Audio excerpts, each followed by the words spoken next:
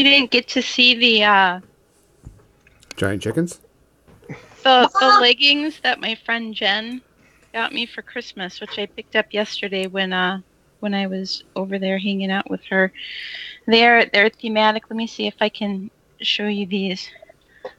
They're maybe not. So Twitch it streaming has, leggings? yeah, and they're plaid. All right. Guys, we are going to try to stream live on Facebook. So if you're on Facebook and you can see and hear us, let us know so we can see what you're doing. We're going to try to do this a bit more on Facebook Live because we know people have issues seeing us from other different places. So welcome to episode 64. Where we're going to talk about what it's like to prime, paint, and sealed enter the winter months. Of course, I have no clue what that means because I Doesn't have winter months. Don't have really high winter months, and I don't give a damn if it goes crazy. But we do have people that have issues with it, and it's something we're going to be doing. Kathy is going to be painting. I'm going to switch my camera so you can see me painting instead of my beautiful face. And we'll get this going. Let me add this camera. Don't be making no mocking fingers at me, John. I will. Look, I mean, people need to know there was air quotes around beautiful. Yeah. So let me add this. For low humidity is all I know. Yeah, I just hope it doesn't keep going all night because it's actually starting to cover again. Hold on a second. I'm going to add this. I personally am working on some Kill Team terrain that I promised I would do for my local store. So that's what I'm working on. Kathy is working on some more goblins. Yeah, I have the one I'm working on right now is from Redbox Games. He's all full of muscles on his muscles. Muscles on his muscle. So this one's Redbox Games, and the rest of them are I don't know who makes the other ones. There's another bunch that somebody sent me, and I don't know where they came from. I imagine it was from a Kickstarter. Probably. That's always probable. Lots of Kickstarters for miniatures going out there. Yeah, this guy does. Yeah. This guy's big into getting models from Kickstarters. All right. Meanwhile, I'm trying to figure out how to make the perfect pink for a tongue. Perfect pink for a tongue? Mm-hmm. I usually find that straight out of the pot onto my palette, then onto the model. Tongue pink? Is it tongue pink? Because I don't have that color. Just so you know, as far as I'm concerned, any pink is tongue pink. My painting standards are low. Super, super low. That is not tongue pink. Paint on a model is good enough. That's a little much. I would say you're getting pretty far from pink on that. Yeah. That's a much more almost magenta. It is actually. Yeah. It's hard to tell if the light's washing it out or whatever. Oh, that was absolutely magenta. It's harder to see on the palette, so often I'll put the color on my hand because it seems like the camera picks it up better for some reason on my skin than it does on the palette, but probably because the palette's blue. Fair enough. So, it's taken me a while to get used to mixing colors on a blue palette. Yeah, that's kind of definitely messes you a little bit. Yeah. So we're talking about priming, though, huh? But before we got a tradition to go through. Kathy, what are you drinking today? Not paint water. Not paint water, no. I don't do that. I rinse my brushes in my coffee sometimes. I've done that before, numerous times. And I've never had the pleasure of drinking the paint water. So, I'm drinking rum and coke. Jim has just made me tea, and it's steeping right now. Oh. So, and I think it's pomegranate tea. Pomegranate. John, What? what's your paint? What's your paint? What's your drink? Your- What's your paint What's drink the paint today? you're drinking today? Well, I'm not painting, so I'm not drinking paint water. That's for damn sure. Well, I just finished my Fireball and Dr. Pepper, so I went down and made an actual screwdriver, not a virgin screwdriver. Gonzo, what are you drinking? I had to finish off a bottle of Cabernet. So, Had to. I mean, I had to. So, I'm drinking Cabernet Sauvignon from Kendall Jackson. Did you have steak with it? No, today was Chinese. So, I've got Chinese in my belly and going to just now, pretty soon, put Cabernet Sauvignon in there. I also have Chinese in my belly. So to everybody there, John, do we do any toasts from anybody, or is it just pretty much we good this year? Thankfully, no. Thankfully. All right. So for all of our friends out there, if you're watching us on Facebook Live or on Twitch, we appreciate it. Thank you very much. Thanks for joining us. Cheers. Cheers. Cheers.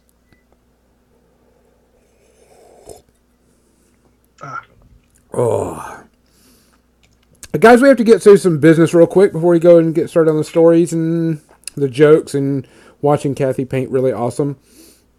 We do have a new sponsor. If you are on our Facebook group, we do have a new sponsor. Muson Minis is sponsoring our podcast now. And everything we do, which we're really grateful for. They've given us a 10% code for everybody. So if you buy things from Muson Minis, you put in the code on the discount code More Than Dice, all one word. You get 10% off your order, and everything. Remind you, they also do they do token sets, flat terrain, 3D terrain, and for many different variety of games. So you can go ahead and see them and get all their stuff going. Also, make sure you take and see us. Hey, Emily, thanks for watching and doing a bunch of things. On top of that, Mechanica Studios is also one of our sponsors. Chris will be giving us some discount codes to give away to gift certificates. Also, which I think is really cool because that means you can go get whatever you want with our coupons. Also, Tectonic Craft Studios, again, Dan, thanks for sponsoring us. He is going to be providing us a bunch of things that we can paint online and put up and give away later on during podcasts. Which I think is even cooler because I get to do and work with some of his stuff. So we want to thank all of our sponsors for helping us out and keeping the lights on. So to all our sponsors, Very much sponsors. cheers for the sponsors. Yay. Like we need an excuse to drink, right? Exactly. Oh, and welcome to everyone who's hearing us on the Muse Network now.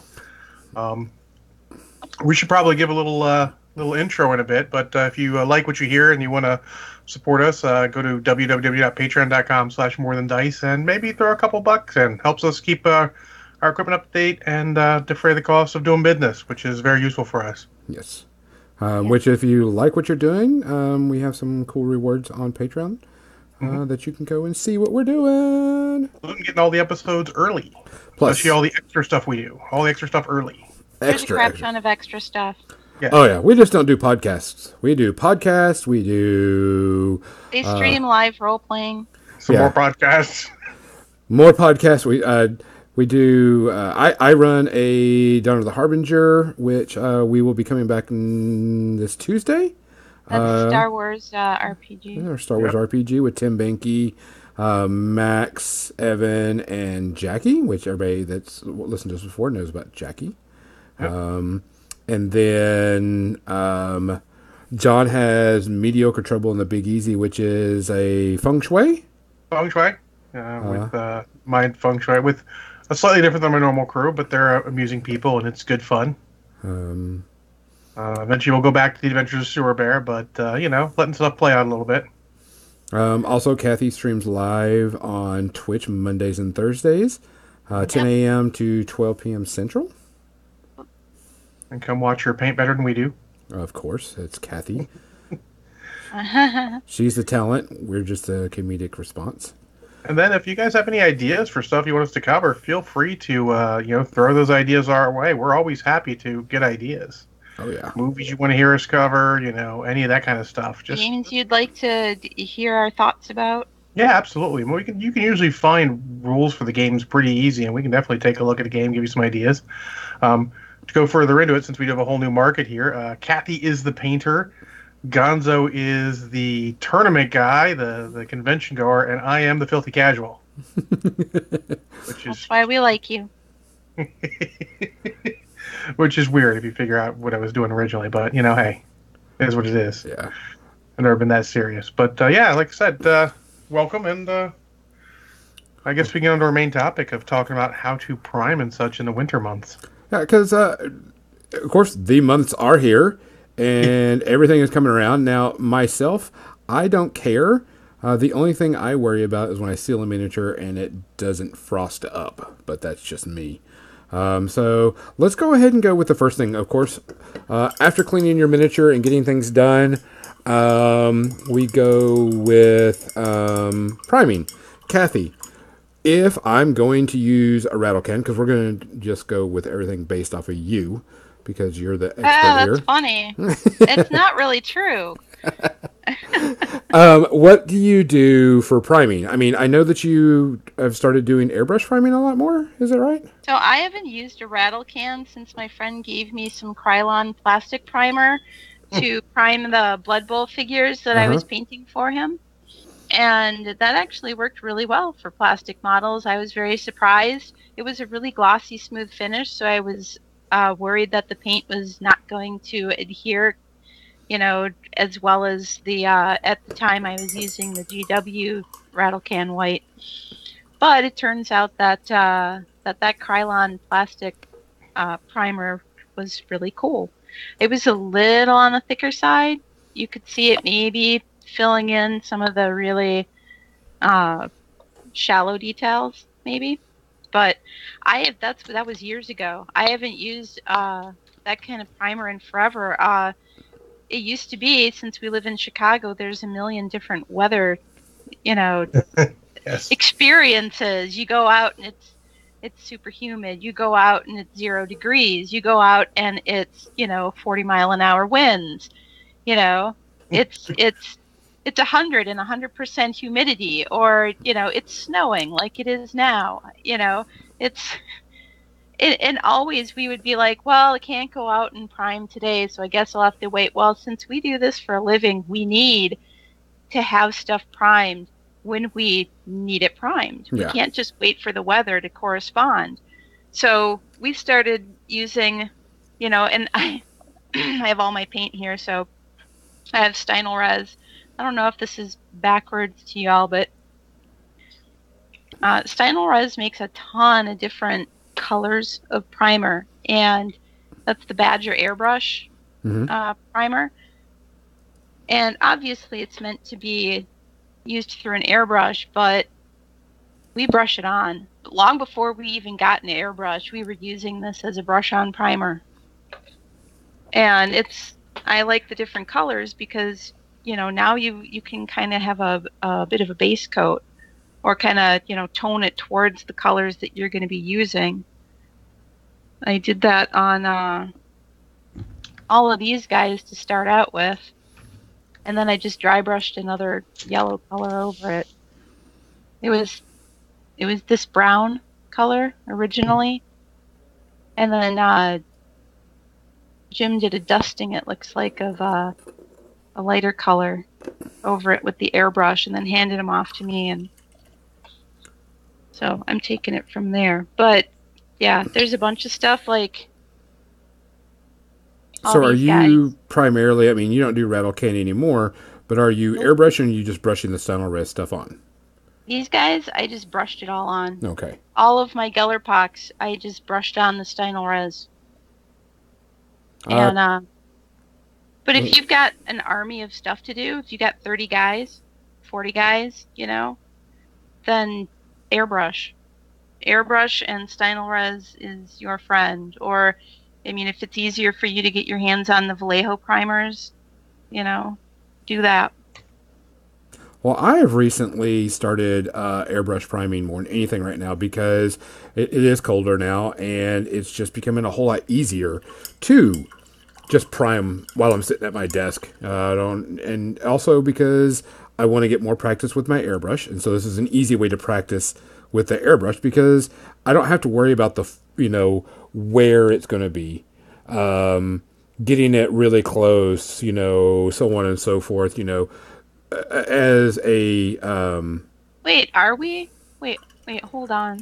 we are Are live. we not on? We're live. Because We're live. I have we're hosting what we'll play again. No. Oh, I wonder if it went back in. No, we should be live. No, we're live. I've got us right here. Okay. I just had to refresh. Hey everybody, Yeah, Refresh. that's the reason why we're doing this on Facebook Live also now, guys, is because of all the fun stuff that happens on everybody else. Yeah, fair. Hey, Jason, thanks for following us. Thanks for joining us on here. Guys, so I been priming with my airbrush because it helps me learn with it, and I don't have to be careful keeping it in the lines or worry about anything like that because it's just going all over the model. Now, I do take it and I do take it and do a little bit better and kind of play with it as I'm priming. That way I can just kind of learn the techniques and stuff. But for the most part, it's pretty much, go over it real quick and hurried like.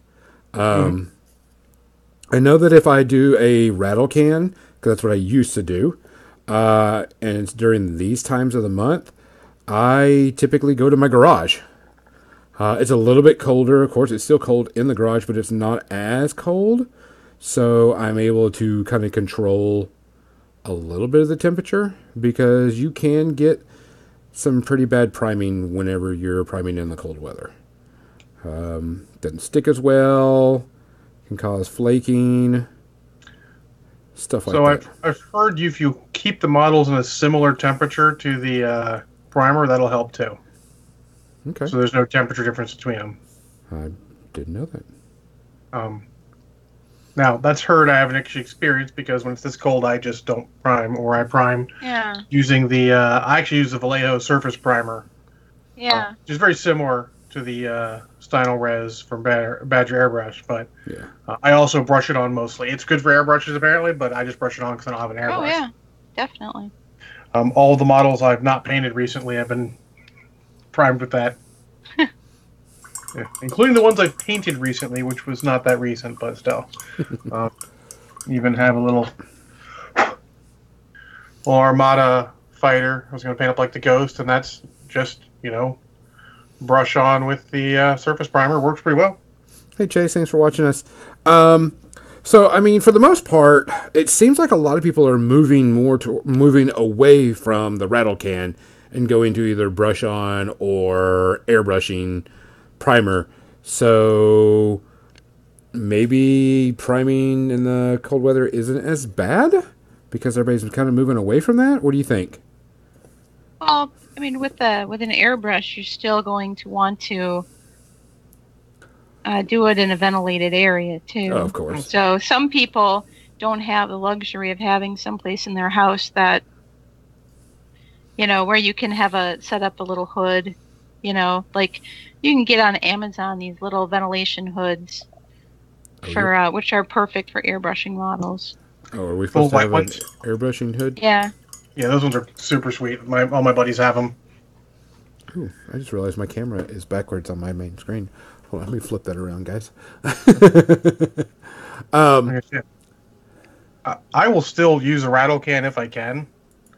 It is quicker and easier, but often, especially nowadays, I'm not priming a ton of models at once.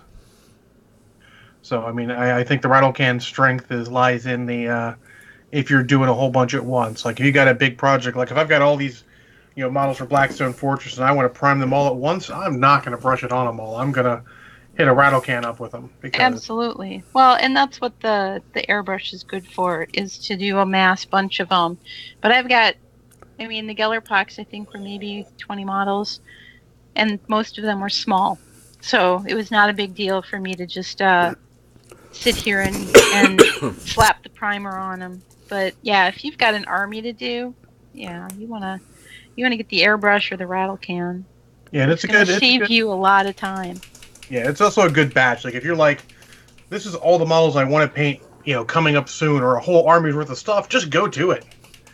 Get them all going, get them all primed up, and then, you're ready for... I like to do that a lot back when I painted more in the fall. In the last couple good days, I'd prime up a whole bunch of stuff, so I was good to the whole winter. Now, of course, stuff will come out you want to do, and you can still, use the hand prime stuff here or there, but...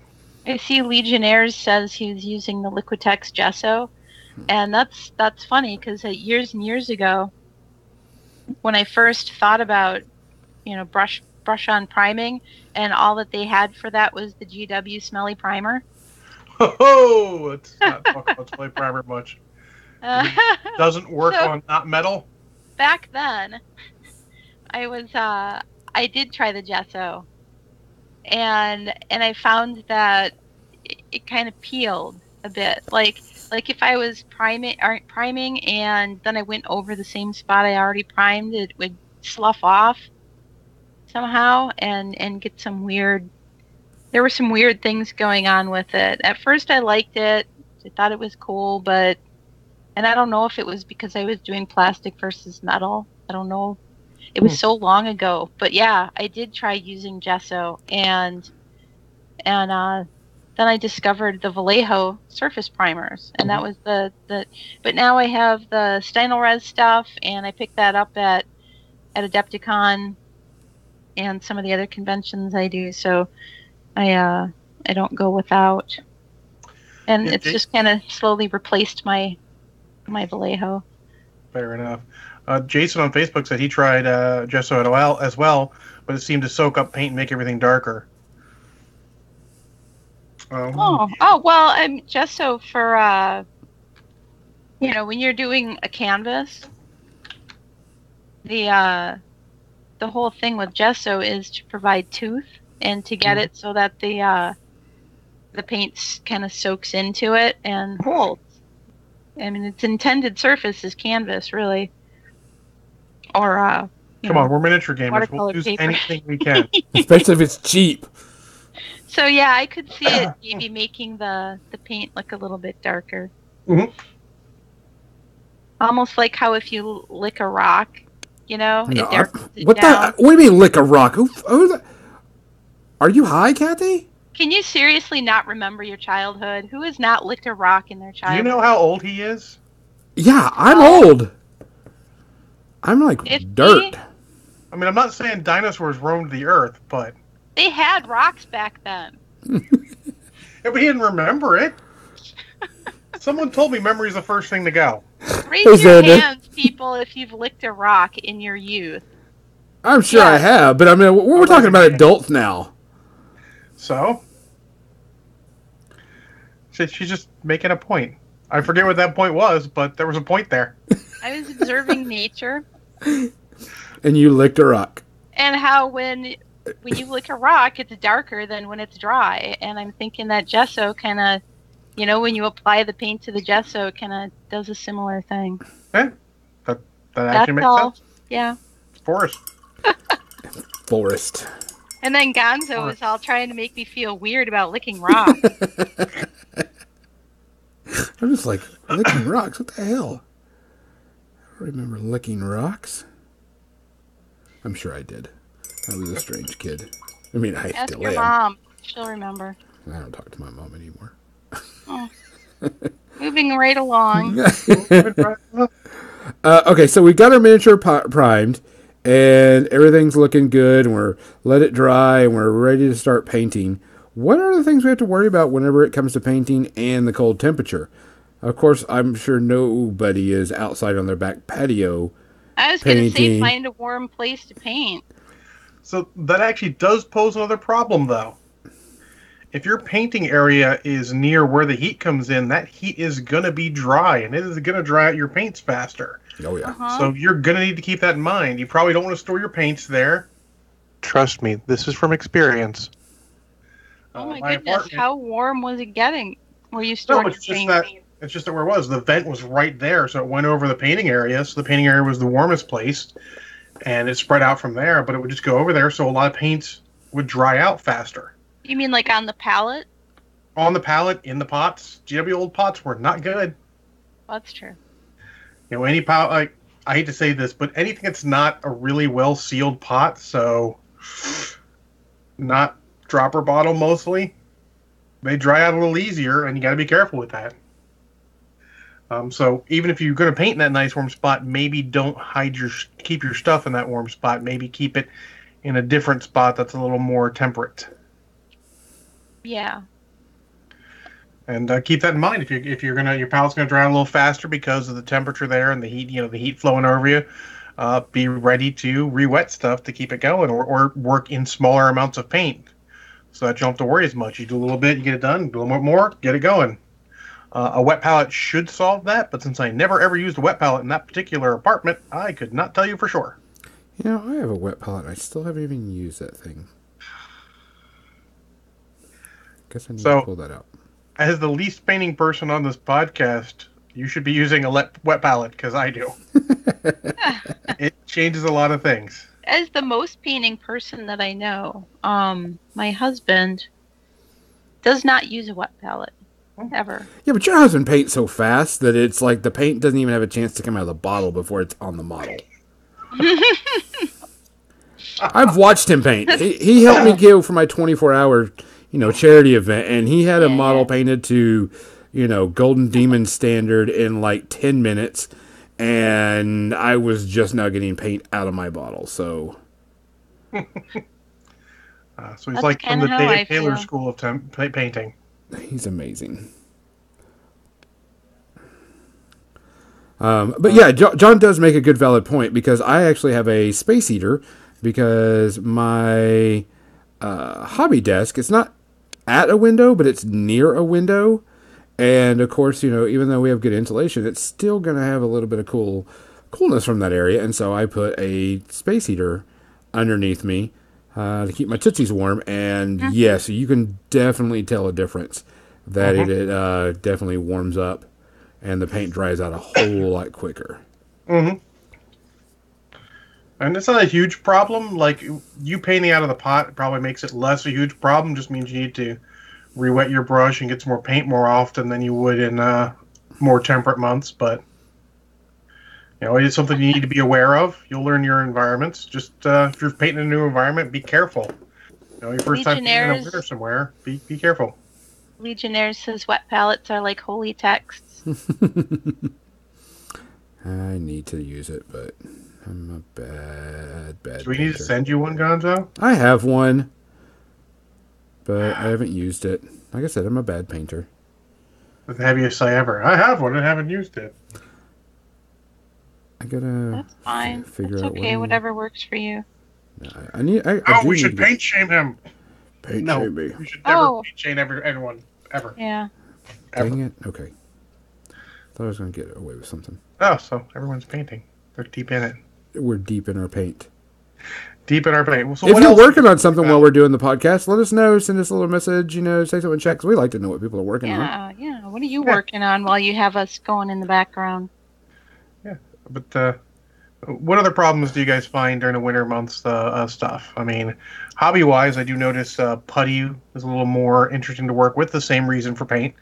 Dries out a little quicker. It seems a bit stiffer, too. Mm-hmm. Yep. Besides the drying out, also my skin, because it is a hotter environment, my skin gets really dry. And so, of course, I'm licking paint in my brushes, which I'm not supposed to do. But I do notice that, it is a bit of a problem with my hands, and my skin is really, really dry. And so I get like really cracked skin, especially trying to work in and holding a paintbrush, in my hand with a pencil and stuff with all the heat. I do have an issue with that, but that's just kind of maybe me. So, two options. One would be the Blue Glove of Love. Yep. Or just find a good moisturizer. You got to find one that's not too oily or anything. Make those things slippery, and help you out. And honestly, we're talking about some stuff that generally, like Gonzo's dry hands and all, it's not going to matter a lot. He's not trying to paint Golden Demon quantity. But if you're ever trying to level up your painting, that's a thing you got to look at. One of the things that can retard the drying of your paint is to use like the Vallejo glaze medium. Mhm. I mean, it isn't enough necessarily just to throw a little extra water in your paint to thin it down, because that also breaks up the pigment of the paint as well. But Vallejo glaze medium will thin it down, and you can even make your own washes with the glaze medium, Mhm. which I find to be handy. But it doesn't break up the pigment, and it retards the drying time of your paint. So Yeah, if you don't have a wet palette, go ahead and do that. I have discovered, though, with my wet palette, I can't use the glaze medium because it thins it too much, and the water from the palette absorbs through the paper, Yes. making it even more thin. So another good note is that what you'd want to do is you'd actually put that on your regular palette, Mm-hmm. which Or you you should could keep around do- anyways. You could do like me and have a bunch of bottle caps sitting on your palette. Like when I do washes, I save bottle caps from water bottles and soda bottles and juice bottles and milk bottles. And all the bottles. Yeah. And so if I'm doing washes or if I'm priming, I have some that I just use all the time. You can see different layers of primer in this one. Why not? Instead of pouring it flat out onto the palette and having it run into all the Everything. corners. It's another good note while we're on the wet palette. Flat. Keep it flat and level. Trust me. And I still, so mine kind of is convex. It's one of those cons, where there's Not like communist. a rise in the middle and it goes down towards the edges. So occasionally if my sponge is too wet and I close it at night, the paint will just sort of run towards the edges. Yeah, you'd want to definitely work on that. Mm-hmm. Yeah, dimple palettes are really good. I've got a couple different ones. You should have them around. I mean, there's a lot of little painting stuff none of them are expensive. That'll help you a little bit. Most of those little, paint palettes you can get at any sort of hobby store like that, any sort of, craft store, and they are not expensive at all. They also have tablets of disposable palette paper, like Strathmore palette paper, Canson palette paper, and what it is just a tablet of paper, and it's kind of like a wax paper, but not. And it's meant to be used for acrylics, watercolors, whatever. And that's what I used to use. That's what Jim uses still, instead of the wet palette. And using the glaze medium works really well. And I still would use my my bottle caps for when I'm doing washes and stuff. And then the great thing about that versus a dimple palette, which is also an awesome invention, is that I can just throw my bottle caps away when they're done. I don't have to worry about cleaning them out. I mean, you would have thrown it away anyways. So, because it's a bottle cap. But a good palette's reusable. Just don't use a brush that scratches the surface. Use something that's let it soak for a bit. If your paint gets dried in there, let it get broken up. Don't scratch the surface because then it gets. Acrylic paint. If you soak it, it just sloughs off. But don't put it down your drain because it's like, putting vinyl down your drain. Indeed. Quick question, John. Yesterday, last time we were on, we were talking about paint, and you said there was glue that you wanted me to try, and I tried trying to find it because I couldn't find it, and you said it had a brush on it. What glue were you talking about? Sorry to break what we were talking about, but it was just on my mind. Gorilla Glue, brush and nozzle. Let me see. Show it up to me on the camera. Right here. Oh, I tried that, and I tried the brush, and the brush kind of hardened up into a big old clump. That means that it was not sealed right. Okay. Because I've been using mine for weeks now, and I'm opened up here, and it is still drippy. Okay. In fact, that's the biggest problem. Is you have to make sure when you pull it out, you wipe some of it off because you get a whole big bunch. But then it also has nozzle at the top. Works pretty well. But But I find I go more and more to the brush, especially if I can easily brush off the sides and it's a big area or even a medium-sized area. It works super well. I honestly love freaking Gorilla Glue in general, and then L. Marshall's wife found that, and then that was a revelation because that brush makes certain things gluing a lot easier. Green Cap, Color Paint, Testers, Blue Galaxy. All right, cool. Try to keep up on the comments there. Yeah, because I got a bunch of stuff. Jason Henley is also saying that ceramic wells are nice. They're hard to scratch. If you soak them with water, they come really clean. Yeah, actually, the Games Workshop stores used to use just big ceramic tiles. Yeah. And generally, the as long as you don't go to the absolute edge, the paint just stays in a little area. And it cleans really easily, doesn't scratch well. Yeah, I recommend that. Again, you need to be on a flat surface. The one with the wells is better if you're going to have any sort of not flat surface, just because it'll stay in there better. Excuse me. Speaking of it being winter and dry, I am on my wet palette and I mixed a little bit of paint here so that I could highlight some stuff. And while I was talking and typing in the chat, it dried. Yeah, we'll do that. And then I think going to the finishing of a model, sealing and all that, that's where winter can really kick your ass. The good old frosting. Yeah, the clear coat. That's a sad thing. If spray primer is finicky, spray on varnish, said, hold my beer, I'll show you something. I will really fuck your life up. Yep, I brush on everything. I know it's a pain in the ass, but... That's what I do too. I use the Army Painter. I just have this stuff all next to me. The Army Painter Anti-Shine Matte Varnish is like the most matte of all of the things I've tried for brushing on clear coat.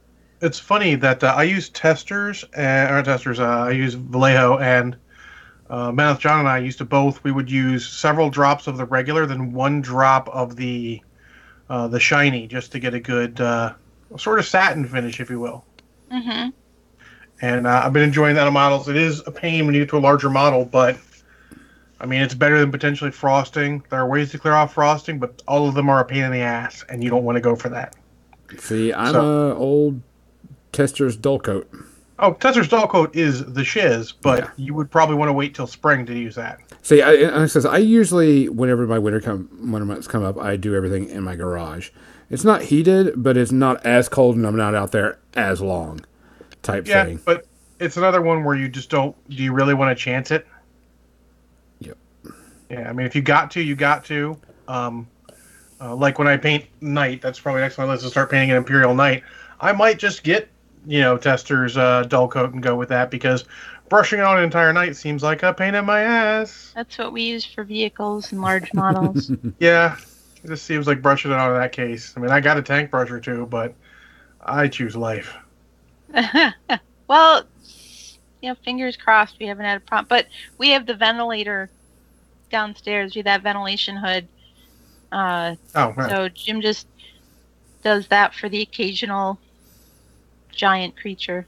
I'd have to do it out on the deck in the back, and not right now. Comic Scotty Buddy says that Rust-Oleum to seal models. He uses it in Wisconsin winters and leave it to set in the garage. This is amazing stuff. Yeah, that's probably one of those things, but I will recommend, in any case, when you start using a new sealer, test it first. Yeah. Get a model that you don't care about as much, test it out, talk to some people who know, hit up all your favorite experts, and see how it works, because they all work a little differently, and you don't want to fuck around with that stuff. Mm-hmm. You paint the perfect model and then seal it horribly, you're just going to be so irate.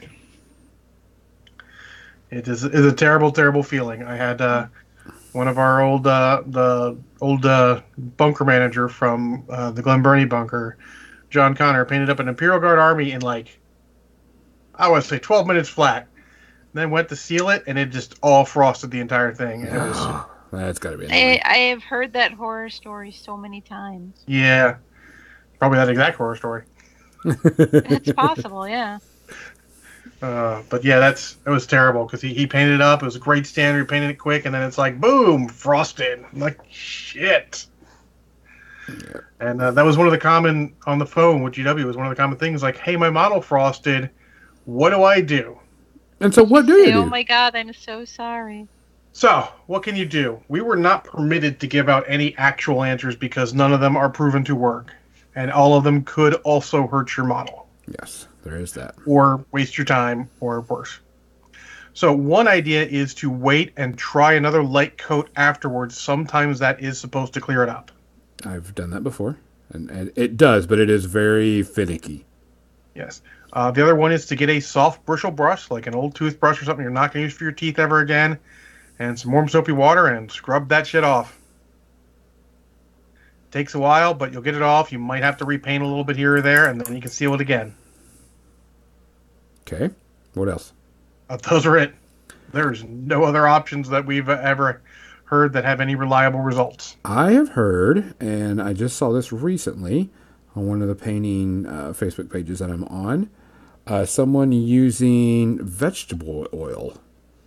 I've heard And that too. Rubbing vegetable oil over. I've never Like, heard I that don't know one. how you clean it off after that. Like, if you have to take rubbing alcohol, but rubbing alcohol would also have a chance of taking the paint off too, yeah. as well. Well, if the sealant worked, the rubbing alcohol shouldn't take the paint off. But you may be rubbing the sealant off, so that's probably what the concept behind that is. Yeah, that would be the other thing I would mention is that that's a new one we hadn't heard it, and we don't recommend that because you could very much rub the paint off your model. Yeah, I don't know how that was supposed to work, but I have heard several people talk about that. Hopefully, a comics anime says oil does not work. He's tried it. He's tried Okay. it. Huh. So maybe someone just had a lucky thing. Maybe it was a different problem, not the normal one. So we'll see. Sure. But that's why you guys reach out to everyone. Reach out to your experts, ask them, and they'll bring the network in, and you'll find the answer. Because we all know and we all want to help everyone get the answer with painting stuff. And that thankfully is not something that I've had to deal with. Thank goodness. Knock on wood. Is this wood? I think this is wood. Your head. No, that's not wood. That's stone. Trust me. So, but if you can, and if you have to do any of this stuff indoors, please have good ventilation, of course. Because I'll tell you right now, one time, long ago, I decided it was way too cold. So I'm Tell like, us the story, Grandpa Gonzo. Grandpa Gonzo, tell a story. I decided I was going to seal a model, and I was like, oh, it's way too cold. I know I'm not supposed to do this outside.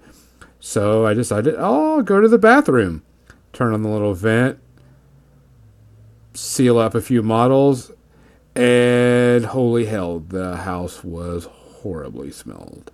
Because it doesn't just stay in the bathroom when the vent is on. It goes all over the house because you open the door to leave. And then it just goes everywhere. And so your house smells like primant or sealer or whatever. Yeah. Though I've heard people doing it, I just would not suggest it. You can wait. Yeah. Wait for a good day. If you're home on a weekend day and it gets a nice solid temperature at around noon or wherever the sun's at its peak, or right after that, and you're like, this is not bad, you can give it a shot then. Or maybe just wait. Put your model aside on your display case or wherever you have that, not in the case, because putting the model in the case without sealing, it could still be could get roughed up a little bit. And let it wait till the spring. We're not known for being very patient as a group, but sometimes you need to be. So, a little bit. I don't understand what you just said. Being patient? Yeah, wait. You're in a different position, Kathy. You have a time frame. Yes. And if you have a tournament, maybe a time frame, you're gonna have to find a way around it. Maybe some places got it. I know some stores very rarely have priming or whatever booths, whatever. But if you got to do it, like I said, wait till that warm day. If it's warm and you got a chance to go out and do it, try and go take care of it. But don't do it in your house. It's not worth it. Not unless you got the best ventilation ever. And I mean more than one of those airbrush hoods. That airbrush hood is not going to do it. I mean, it would help, but it's just not going to do it. It's not going to be enough. Unless you have like a specific one. I've seen when I was doing some hobby hangouts a long time ago. Did it with some people, and they had their own hoods in their basement that led directly out with a fan going outside. Oh, yeah. Oh, yeah. Yeah. And I was like, that's pretty sweet. So some of those things have things where they fit in the window, and they just take it right out. How's take it go right again? out. How's it go again? Yeah. Oh, okay, Right out. that's cool. Okay. Right out the window. Right Right out out the the window. When you airlock. put a fan behind you, that could work, but you'll want to try it, and you'll want to try it in small quantities to make sure that it works first.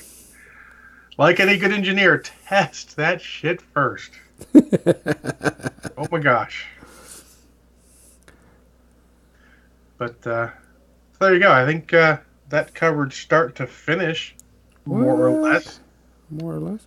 Kathy, what are these miniature? What is the miniature that you're working on exactly? Is it for something like a game?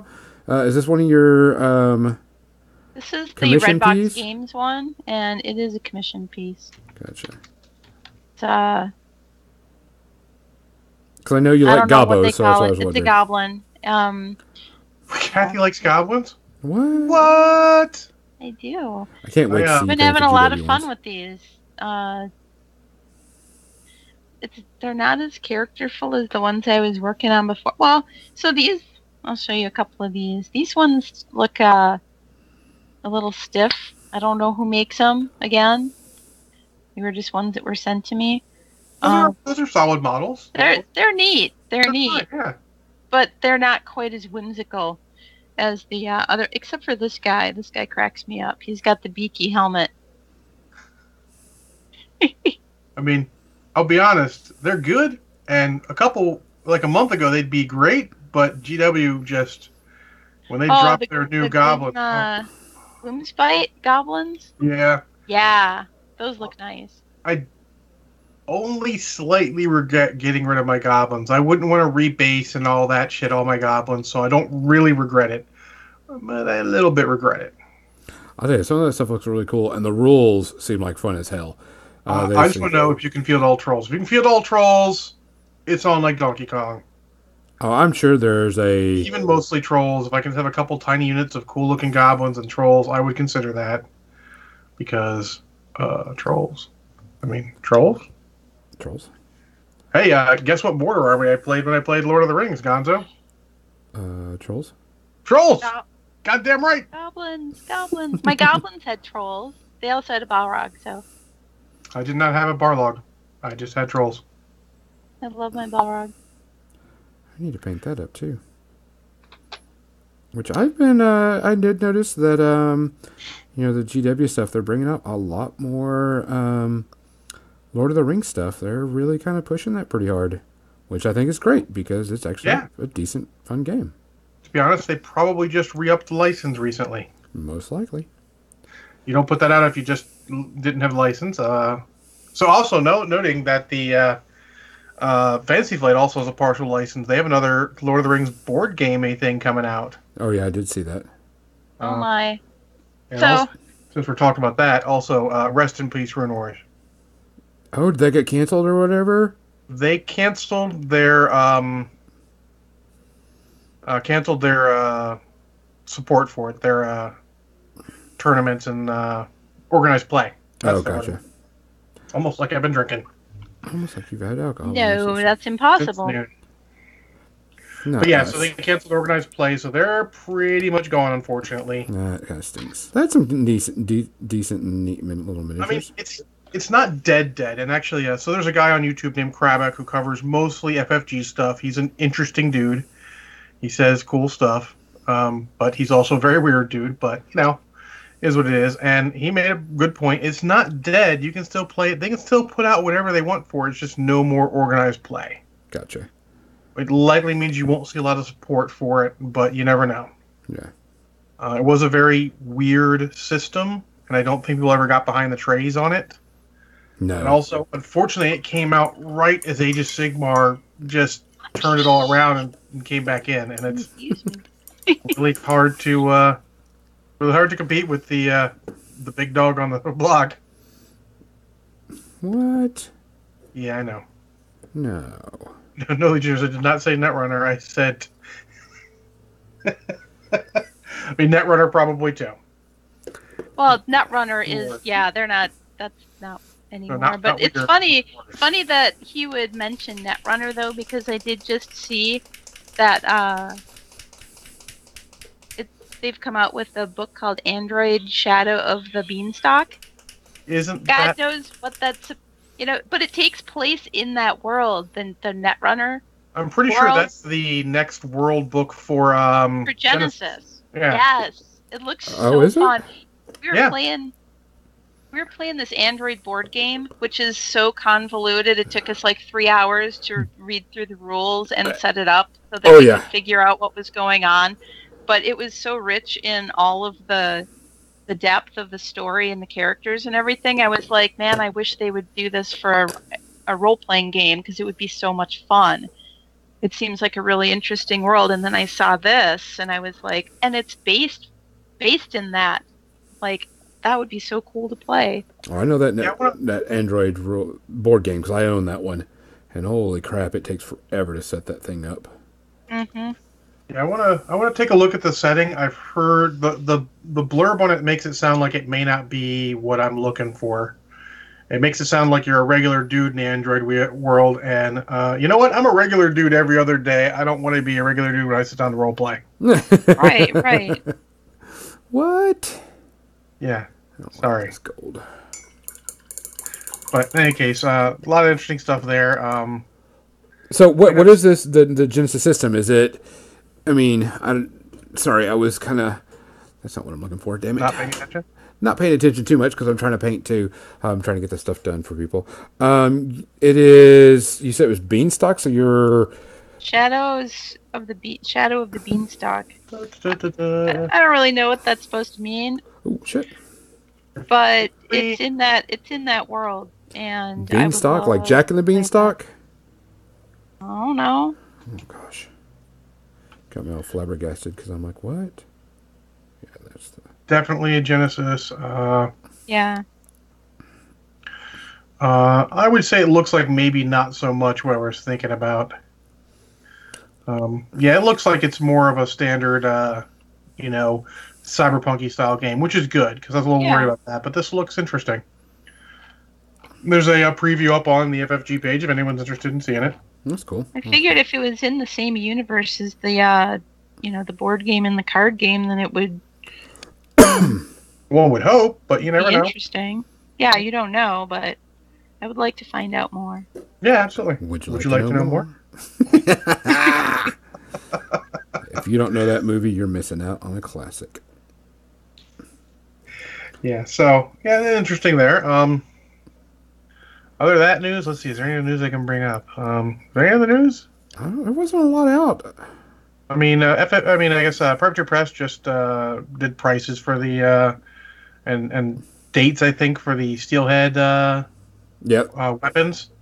The new CID rules for, of course, Grimkin came out. Grimkin went live, yeah. Yeah, which I'm testing out.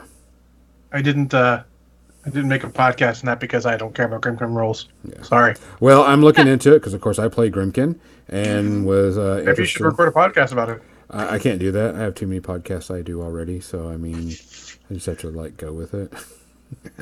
Don't say. But did test out some of that stuff, and I like the new Grimkin stuff they got coming out. There's some really cool things going for it. I hope that it does really, really well, and I can't wait to see the next iteration, I guess you could say, because as we all know, the first set of rules are hey, test this out. Oh shit, okay, yeah, that's not going to work, guys. Try this instead. That's just sort of how playtesting goes. Yeah. And so I'm not putting too much stock in it, just enough to go, I see where they're going with this, and I like it. Yeah.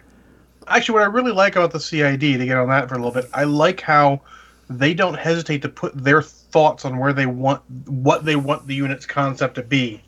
when you're looking at it, or if they're like, hey, we know you all want us to take this away from the unit, but that's our thing for this unit.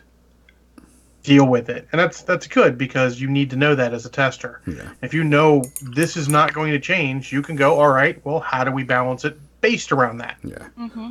Because a few things that I looked at, of course, from a tournament standpoint, that the Grave Ghoul, which is a model that can help out, and it's a support piece, requires you to have corpses on him so he can do the things he wants to do.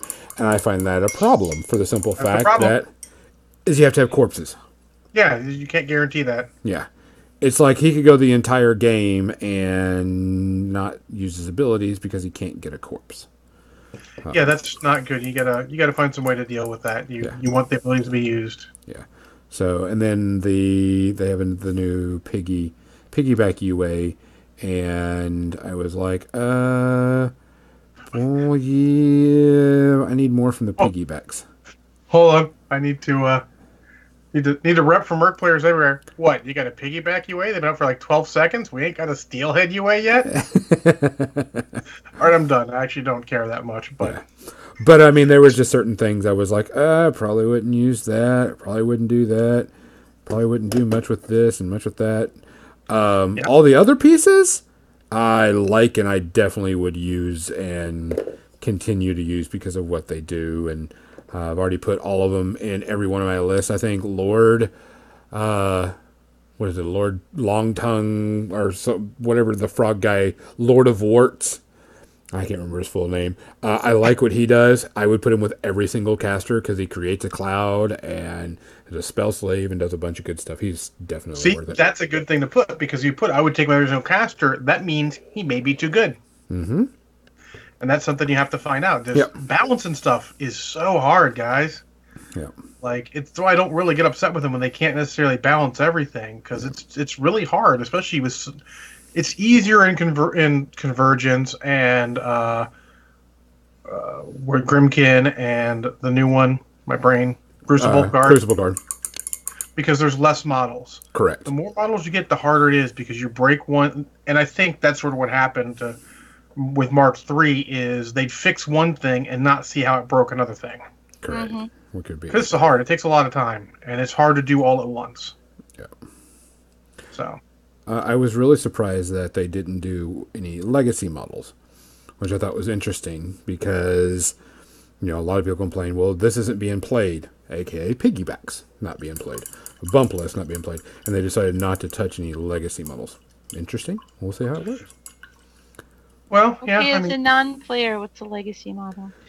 The model already in play, already out. They're just testing new models, correct? Yeah. Oh, okay. Yeah, legacy models means that it's already on the shelf, it's already done, nothing's changing. They're only testing out the stuff they plan on bringing out soon. So to be fair, that with something like Grimkin, I would do it that way, because A, they're very new, and B, you're not going to get another CID for them for maybe ever. Yeah. Because they might not ever add more models to it. That's always a possibility with a limited faction. Yeah. So they'd like to save that so they can get some more excitement for them at a later date when they feel like they really need to change it. Yeah. And also, I like them not going too far into legacy models, because aside from the not using them point, if something's a little overpowered, maybe the meta will shift and it'll change. So that's always a possibility. I'm finding a lot of that in Legion, where our local meta is shifting a little bit. And, I got to change my list. We went to no vehicles at all. And then Bowie... not this past Friday, but the game we played before that brought an ATST, and I'm like, well, fuck, what am I going to do about that? I was not expecting that thing. I was not expecting a walker to come in and stomp my ass. That's awesome. To be fair, the answer was unfortunately roll really, really good dice, but you can't rely on that shit. What? No. Yeah, but, it's cool. It's your own local meta means a lot for that, and I feel like we all should be more worried about our local meta than any national meta. Yeah. To go on a tiny rant, we don't have a lot of time for the mini section, but don't worry about what's doing well anywhere. Someone actually posted, it was like X-Wing, oh, what did win such and such? And I was wanted to post like, who fucking cares? Just play in your local stuff. Yeah. What do you want to play? What do you think is going to win? Do your own thing. Unless you're traveling to do even if you're traveling, those other people. be the dark horse. Being the dark horse is the best. Whenever I'd go to a tournament and I'd drop down, mercs, they would be like, oh, let's put the sucker against the merc player from our team because that's the easy win. And I would crush some poor fool because they're expecting a chump because I'm playing mercs and I'm not a chump. I actually fucking know how to play, and I know how to play my models very well, and I know how my shit works. You get that. It's being the dark horse is fun. People discount you. People, part of this game is just getting in the mind of someone, knowing what they're going to do and affecting them. If you can surprise them all the time. Yeah, if you surprise them and make them play your game rather than their game, getting that initiative is great. And also, it's fun for both players to a point. Like, the guy losing reacting isn't going to like it as much because he has to get out of his game, but it helps him think, and he'll look back and that was fun. Because he had to think. He had to go outside his comfort zone. And I think we all need more of that. Rant over. Rant off. Totally agree. All right. What time is it? We at our 8:30 mark? Oh, yeah. We're 8:30? What? Or We're 7:30 Wait, what? mark. 9 o'clock Eastern Standard Time, 8 o'clock Central Crazy Time. All right, let's go to our media section. For anybody that doesn't know, we always do 30 minutes of media where we talk about some random bullshit of stuff. It's not utterly random bullshit of stuff. It's reviews of media that we've consumed during the week. During the week? Shit. I don't know. I don't have very many to go with this week. I know! You know what? Neither do I this week. What? Yeah. Okay, one of those actually surprised. The other one's not really a surprise. Sorry, Kathy. Yeah, I know. It's okay. You spend all your time doing other stuff, which is fair. Okay, yeah. Sorry, I'm trying to get this I'm trying to get this wash on my model because I want to get a good middle wash on this thing before we get started. I have, I think, 3 things to talk about. I have one. One? It's a doozy. Oh, so it's going to be a long rant? It could be. I might also just say fuck it and give a rating in the middle because, oh my god, I ranted while I was watching it. Oh my. Oh, so you did a Kathy with Masters of the Universe, which, by the way, they're remaking. Oh, are they? Okay. Yeah, I saw a thing that It's they're after remaking. they heard my review, they decided they would remake. Are they going to get Chris Hemsworth to play He-Man? I'm down. Oh, yeah, that would be awesome. I mean, I love Dolph Lundgren. Don't get me wrong. I love Dolph Lundgren. He amuses the crap out of me. Just not as He-Man. Chris Hemsworth is... Actually, I love him as He-Man. He was fine. He's not the problem with that movie. There's a lot of them. He's not one of them. he's not the main problem with that movie. Oh, that movie. Anyways, yeah, so I have one, but you should probably go first, Gonzo. So I decided to watch some more anime. If anybody didn't watch last week's episode or listen to last week's episode, I had a huge rant about anime. About how, everything's just about boobs and ass and, fan sub stuff. And I'm like, I had an anime and I was watching it, and it's an anime about a high school gaming group. They all like games, blah, blah, blah. And of course, being at high school, there's got this, the little love triangles, and it's okay. I mean, it's nice. It's got good characters. Story's decent, blah, blah, blah. And I'm coming to like the final episodes. Still enjoying it. They talk about some stuff. There's still some of your bullshit about, I like playing this anime because I like trying to get this, character in bed, and, it's a dating sim. And I'm like, okay, they're talking about dating sims. Gotcha. I know, Bowie, right? And so it was actually pretty good. It's called Gamers. It's about a high school, and it does have the love relationship thing, but it's okay. I knew what I was getting into coming into a high school gaming, anime. And so I'm okay with it. Not a problem. It's good background noise. It's good things as I'm working on applications and working on files for the convention and stuff. And so the last episode's on. I'm like, cool. Last episode of the season. And it was hilarious because it was about them talking about DLCs for video games. Which I think is a pretty cool topic for them to cover on it. And they brought up some really good points about, why they do this and, why would you buy a DLC? They're just trying to take your money, blah, blah, blah, blah, blah. And everybody knows this. We all know this stuff. So I'm okay with it. Everything's going great. Still enjoying it. They crack jokes at stuff, and one of the girls gets really, really all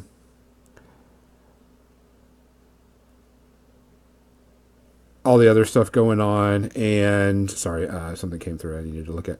And they were giving each other crap. And then, like, the last scene of the entire season is 3 of the girls sitting in a hot spa, talking about DLCs. And I'm like, really? And so every scene is, of course, a fan scene of them doing things and saying things, and all the scenes are position the camera like this and position the camera like that, and we turn just the right way so you can kind of get, and I'm like, way to ruin the whole thing. And I was like, damn it, you got me all the way to the end of it and then screwed it up. Kind of took you out of the moment. Yeah, it was like, this is stupid. I was like, damn it, guys. And then I went through a couple of other ones where I removed him off the queue because it was like, first episode, and it's nothing but anime boobs. I'm like, damn it. So, rant on, rant off. I understand. I know what I'm getting into, but I was like 12 episodes, and then they tried to do the fan stuff. I'm sorry. Air tank coming on. And so I was just like really annoyed. So. And this has been Gonzo's Anime Corner. So it was just annoying. So I did watch, it's called Gamers. It wasn't bad until the final episode, and then I got really upset. What do you give it for rating? Up until that one episode, I would say probably about 2 Sperry Slurpees. Mm-hmm. And after that episode? I wouldn't watch it again. Wow. How the mighty have fallen from 3 to fuck this shit. Yeah, it just annoyed the crap out of me. I was annoyed. So. Oh, my. Do you want to do another one? No, go for yours. I need to answer something real quick. Okay. So I realized I hadn't watched anything all this week, so I'm sitting down and we order food and we watched a little bit of YouTube, and I'm like, food gets here, I'm like, what do I watch? I'm like, oh, cool, GoldenEye's still on Amazon Prime. We go hit it, and it's not on Amazon Prime anymore. It would actually cost money. So I'm like, well, shit. I guess GoldenEye, that the James Bond? Yeah. Okay. I was going to watch a couple weeks ago, then something else came up, so I didn't. It was still sitting there, but I guess a couple weeks ago it was free, and now it's not. Aww. So I'm like, screw it, I'm going to watch a movie off my shelf. I need to get through all these movies anyways. I've still got a bunch I haven't watched that copy of, or in some cases at all. So I said, screw it, we're stuck. I'm going to make this as painful as possible. So I grabbed the Transformers box set that Officer Rob bought for me. No. And I watched the 3rd Transformers movie, which I had not seen.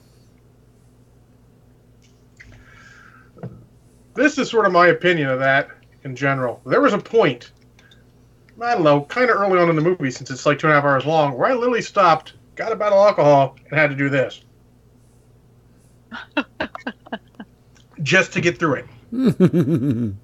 So, there you go. God,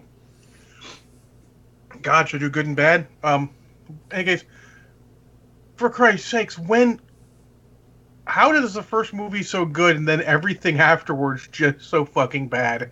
How did this happen, and how did it keep happening? I mean, the first movie, I liked Sam. His parents were kind of annoying, but they were used fairly sparsely. This one, they're used sparsely, but they're more annoying every time they show up. With one exception, there's one little point towards the end where it was like, oh, that was okay, but it wasn't worth them in the entire movie.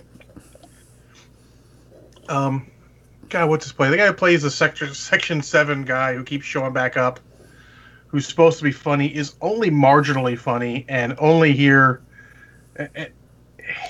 Agent Simmons, he's actually in the movie maybe just about the right amount, but and better in this one than he was in the second one. But man, it's still just weird. And man, there's like 10 plot lines going in this fucking movie. You don't need 10 plot lines. Why don't you just do 1 or 2 well? Now, why don't you do 1 or 2 competently? Well, because Sam's trying to find a job. He can't find a job even though he saved the world. And there's a good moment in that plot line where he's with, who the hell is that guy? John Malkovich. Uh-huh. And he's like, no, I'm not going to be in the mailroom. I saved your lives twice. I can't tell you how. Can't tell you where. I got a medal from Obama. I'm not working in the damn mailroom. But the way he said it, you're like, good job, Shia LaBeouf. You actually conveyed the right attitude at that one moment. The problem is the rest of it was written like a joke, like he's a fucking incompetent and fucking ADD on Ritalin all the time guy. Worse than the first movie. That boy has a problem. There's a couple times where just like, what the hell are you doing? And I don't want to blame Shia LaBeouf because I know he can actually act. I've seen him in movies where he actually acts quite well. I have to blame the director. It's got to be Michael Bay, and woo, it was not good. God, his love interest is super hot, but she's mostly a damsel in distress. She has a couple moments in the end where she does decent stuff, but when you have, 15 minutes of not even 15 minutes of meaningful screen time in a 2-hour and 30-minute movie, that's not good. The rest of the time, she's just a damsel in distress, and you're like, come on. Really? Not good. The other human character, the other guy, is really annoying and has a chance where he should be like, have that, oh my god, I gotta do the right thing moment. No, he didn't do the right thing. He just gets clubbed in the face. He was okay other than that, but just not good. And I think that storyline had some potential. The whole, humans working for the Decepticons, to try and be on the winning side was also interesting. It was an interesting plot line, but they didn't do enough with it. And then the whole moon thing, interesting plot line, but again, is just too sporadic. The action is fuck awful in most of it. Like, there are a handful of times where you can see what's going on, and it's good. Mostly those are the human military guys doing stuff, because it's easier to film those than CGI. I realize why Michael Bay uses so much goddamn slow-mo and bullet time, because that's the only way you can see what the fuck is going on in his action scenes. And it's bad. Like, if I'd seen this maybe prior to, something like John Wick or Fury Road, I might have been a little more lenient, but these are really bad. You don't see what's going on. The Transformers are all, if they're not hero Transformers, they're all just metal. There are times I'm like, who's that? Oh, he's got one eye. I guess that's Shockwave. I mean, come on. And that's sort of the problem. You take guys who are so iconic and have a great look, and you make them all so generic.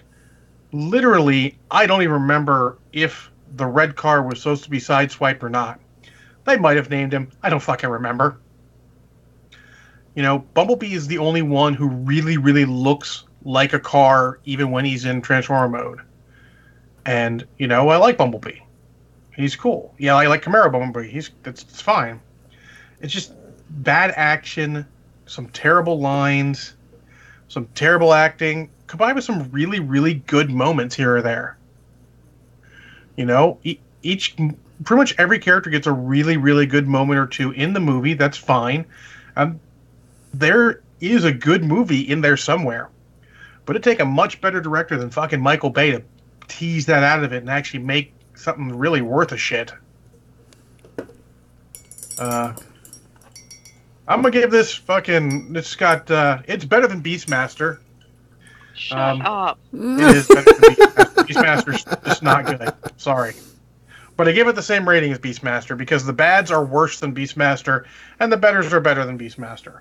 So it is 4 shots of Kraken. Yeah, I'm using shots of Kraken because I had to drink that much during the fucking thing. I ran out of alcohol. I had to come up and get another bottle. There you go. I don't look forward to watching it again. I had the idea that I was going to, for my Minis and Movies podcast, maybe I'll go through the Transformers movies in order. No, I don't think I want to subject myself to that. Not anytime soon. So there you go. And yes, Jason, Peter Cullen as Optimus Prime is awesome throughout the whole entire thing. That's a bright spot in most of them. And Bumblebee's supposed to be really good. I have to see it. We'll have to see if I get the time to. But there you go. 4 shots of Kraken. Don't. Just don't. Just don't. I feel like 4 and 5 are a better idea. Watch Mark Wahlberg jump into the Transformers universe and do his thing. It's better. Aside from one scene in the 4th one, I don't want to think about ever again. Anyways, Gonzo, please save me. Okay. Caught up on some TV shows. I watched the next episode. Excuse me, the next episode of Gotham, which we did a small review last week. I'm still enjoying it. The characters are really good. I really, really like it. I'm just waiting for a few things to happen. For the people that are watching it, the Riddler is kind of not within the story right now. He's got his own storyline, and it just feels disconnected. It's not connected to anything that's happening within the rest of Gotham. So it's kind of a weird distraction as I'm watching it. And I'm like, I don't care about his story, don't care what's happening, don't give a shit. But everything else has been pretty good.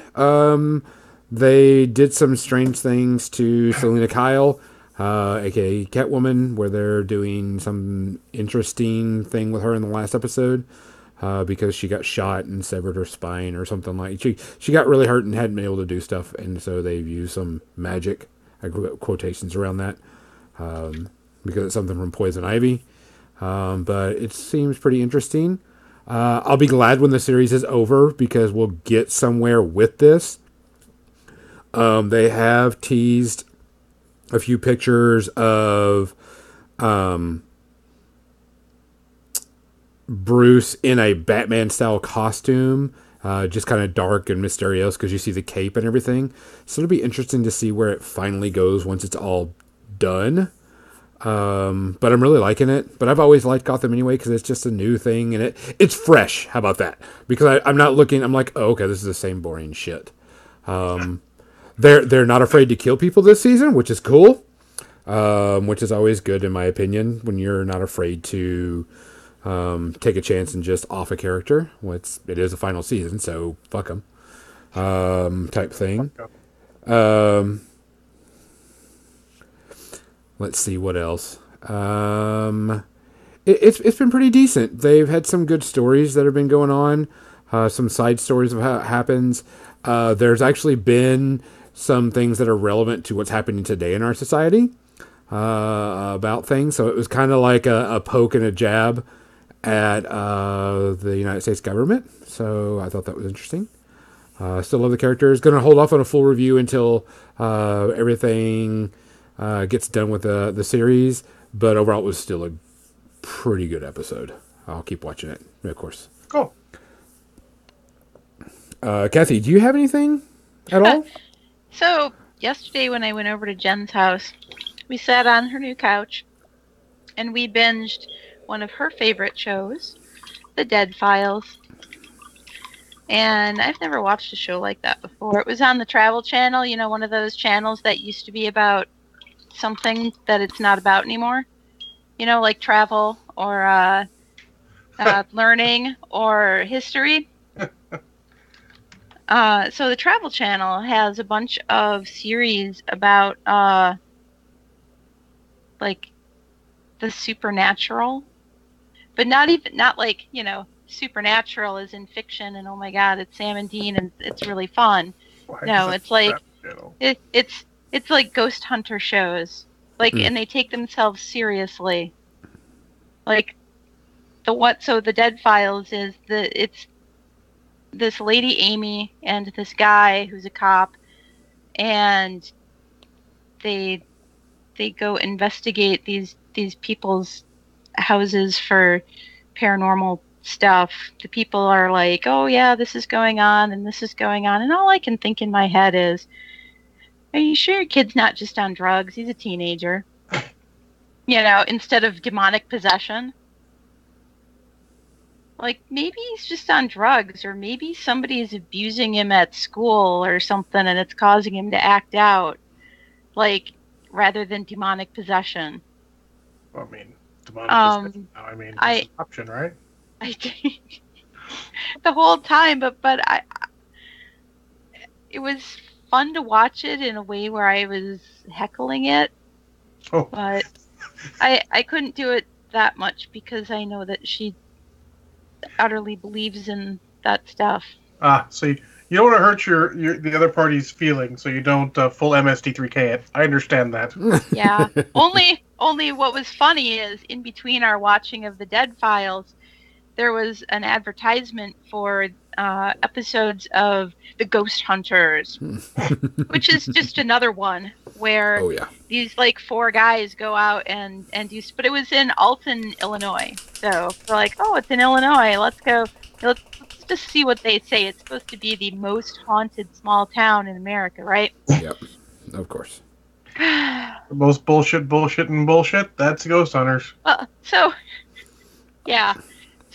she, who is a believer and likes this show, The Dead Files, they provide closure to people who believe that supernatural things are going on in their house, which whatever. Is it posed as a real life thing, or is it actual fiction? Oh yeah. No, it's like real life.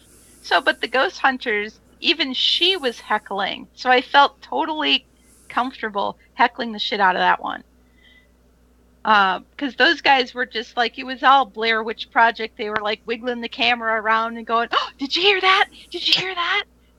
Oh my god, what was that?" Oh my god. And then they had all these ridiculous animations in that particular one of stuff that they didn't film. They just like inserted it for a jump scare.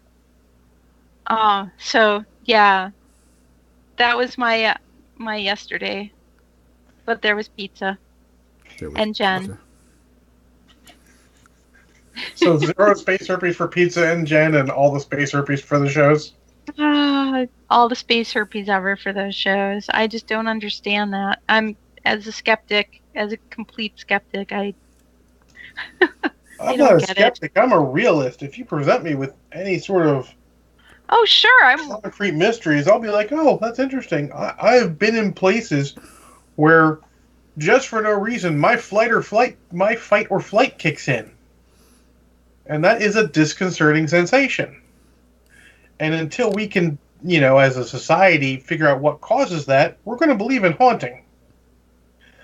I like to think it's just a temporary mental imbalance, just turns on your fight or flight, so you think it's a ghost. Mm-hmm.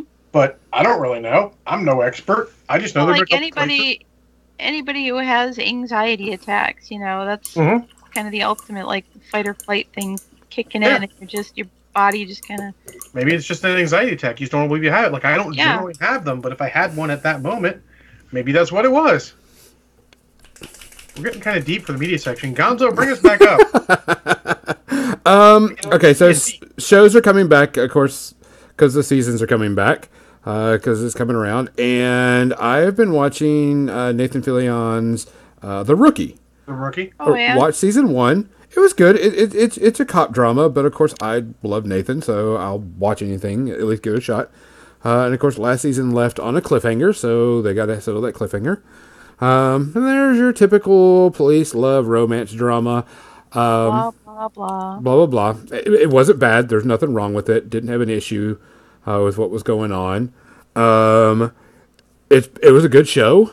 It's just really, really weird to see him do action the way he's doing it in here. He's taking it more serious. It's a more serious role. Like different from Castle? Yeah, it definitely. Definitely different from Castle, because he still was a kind of a bumbling idiot in Castle. Oh, yeah. In this one, no, he's serious, and he brings out some good points and, good drama and stuff. It's good.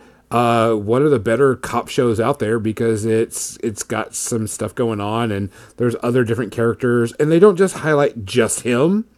So the other characters are in there and got some good story. It's been pretty good so far. I'm enjoying everything that's been going on. It's shot really well. good acting, good lines. You know, you feel for the characters a little bit more, and they're more relatable, of course. Then everybody isn't like super super pretty and super fit, and you know, so on and so forth. People, you know, they've got a wide, diverse cast. I mean, and Nathan Fillion isn't this, you know, rip stud. So I mean, it feels natural and comfortable is the best way to put it. So I'm really liking it. Season just started up. Gonna just, you know, go with the flow, watch it, finish it out. Still a good thumbs up for right now. Till the season is over, I'll give a full review. I need to start watching some more TV stuff. Just since the TV's up and running, I can watch it after while I eat dinner. So that is good. Maybe The Flash, or maybe I'll try something else. We'll see. People keep throwing stuff my way I need to watch, but good lord, there's too much. There is a ton of stuff to watch. The other thing that came up was we've been watching Blackish, which I like that show. Yeah, Blackish has always been good. It's always funny. It always tongues and cheeks itself. It always, you know, gives its own self hell, and you know, plays on all the stereotypes and makes fun of itself. And it's been really good too. They've hit a few, you know, serious episodes here and there about certain topics that you're just like, well, shit, I never, you know, really thought about that. But it's still a good show. If, you know, you're not watching it and you can enjoy some education with some of your comedy, you'll like it, because they do hit on a few things about stuff, and I was just like thoroughly enjoyed some of the stuff they talk about. But it's been that one's been pretty good too. It's interesting how they do provide some education into it, because it's always like, you know, I've got something to talk about, and this one doesn't lead back to slavery, and they're like, well, shit, this does lead back to slavery. And they just, you know, they just rib each other all the time through it, and they make light and joke about everything that goes on, but it's still solid, good fun. So I mean, there's another TV show. There's very few TV shows I watch now, but those are ones I can loved their stand. episode about Prince. Oh, their episode of Prince was amazing.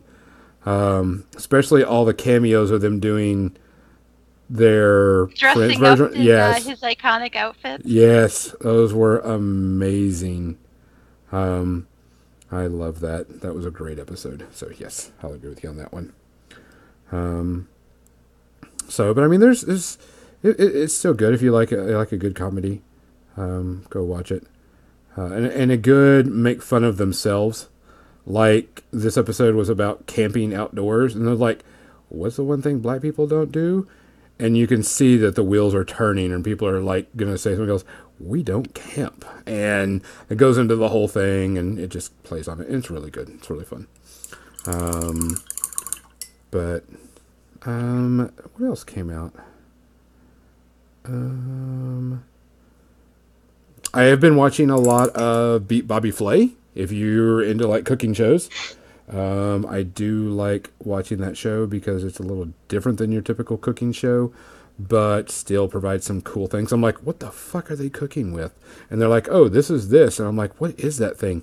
Oh, that's a type of salami. I'm like, what are they? I have no clue. Yeah. So we've reached our 2-minute warning. Uh-oh. That means I'm almost done with painting this model, too. I haven't even drank my tea yet. I'll have to nuke it so it's warm again. But, it's been alright. Like I said, TV's now back on. Series and shows are coming back on. So we got a lot of stuff coming back.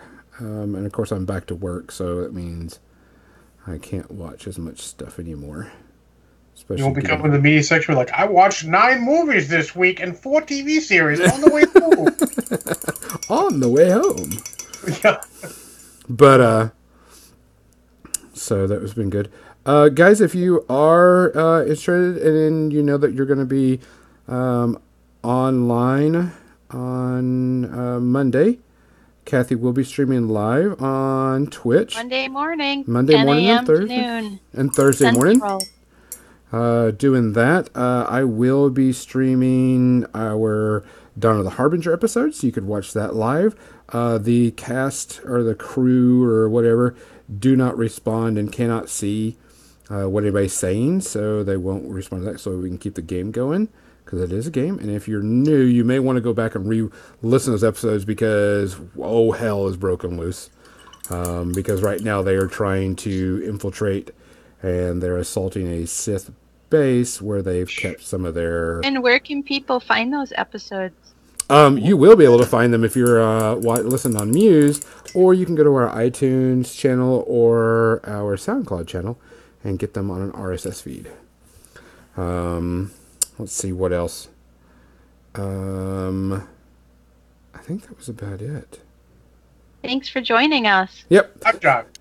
Damn it, I'm John. Kathy. It's 8:30. Good night, folks. We will see y'all later. Night. Good night. I have to wait for the right moment. I don't want it to be too soon, but I gotta try and get in before Gonzo. That was Always perfect. before me. Well, you know, it's a goal. You gotta have goals, or you get bored. Oh, man. Let's Yeah, end that it. movie. Fuck that movie.